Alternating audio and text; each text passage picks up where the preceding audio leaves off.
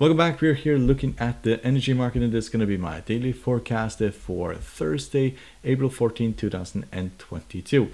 If you like to support our channel, you're welcome to hit the subscribe button down here in the corner, hit the like button, the bell button to see our newest videos, and you're welcome to join us over at Patreon for our full technical analysis and all our other services. The link is down below.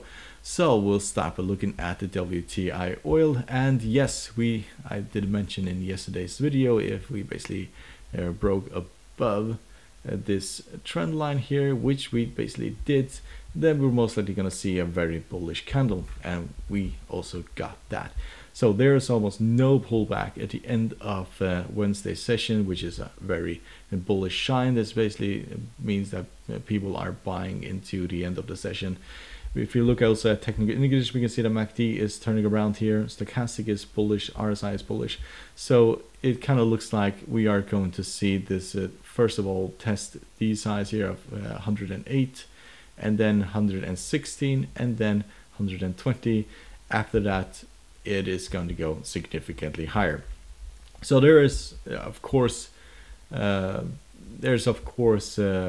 risk here due to the fact that world economy is slowing down basically all over the place, and it's going to slow down much more if central banks all around the world are going to increase interest rate and tighten basically QE, and that of course will have negative effects on oil. Oil is not supposed to be where it is at the moment, but here we are. If you look at where oil was before coronavirus, it basically was the highest here was at 65, and now we're at basically above 100.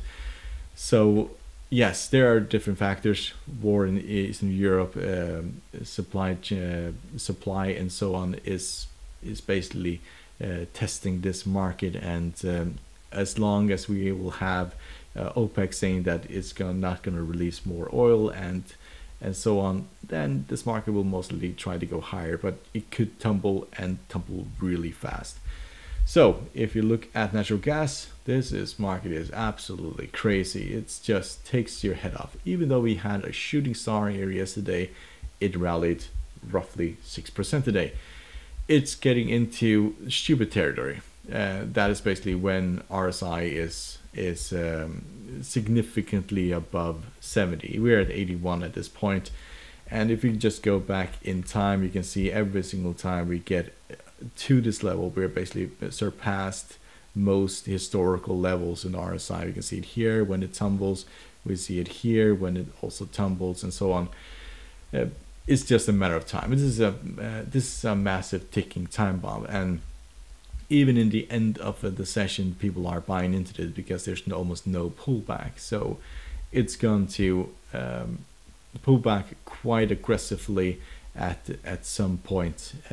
When that is going to be, who knows? But we are reaching the point of this basically pulling back, and when it does, it's probably going to look something similar to this. So it tends to pull back nearly towards the bottom of the Bollinger Band, and if you look at where the bottom of the Bollinger Band is, it's roughly at 4.5. So that is probably as far as this can go. But when the selling starts, it is very difficult to basically stop that selling, because people will basically jump into that opportunity in order to sell. So you can also see it here. We saw it here, nearly here, but here, also here.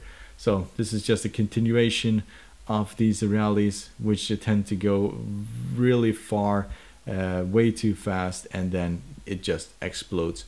So people are technically pricing in the end of the world, and that is definitely not going to happen. So yes, it's just a matter of waiting until we basically see the pullback. So breaking below this candlestick here of 6.6, that is kind of the sign that this will turn around. If you look at the MACD, it is bullish, stochastic is bullish, and the RSI is also bullish, and at 81 significantly overbought. If you look at the weekly chart, it starts to look even more ridiculous, as we are now overbought also in the RSI, and we're significantly outside of the Bollinger Band. Just see what happened here when we're outside the Bollinger Band. So we may well see another week, probably 2 weeks of this, but it's not sustainable when it goes this parabolic. Just scroll out and you can see that it has gone vertical, and you can go and look at every single stock, indice, cryptocurrency, everything that goes parabolic like this crashes. So you can see it here.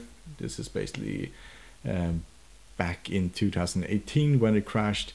This was earlier last year in October when it crashed, and this was earlier this year when it crashes.